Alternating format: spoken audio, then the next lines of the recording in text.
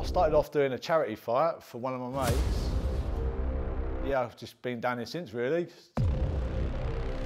Never thought I'd turn pro.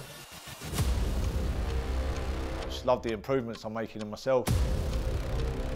I feel like I could actually get somewhere with it. My family, my kids.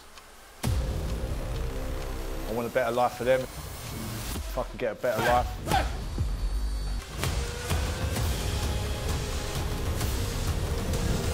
That's why I kept the site. It's like strength and conditioning for 9 hours a day.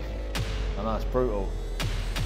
Yeah, they wanna see my decline. There's a whole line of them, that's fine. I stay posted up in their minds and don't pay a dime of rent.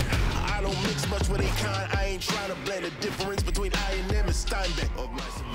Yeah, my next opponent's George O'Leary for the Commonwealth Silver title. Yeah, so I've got the same sort of record, so it'll be a good fight.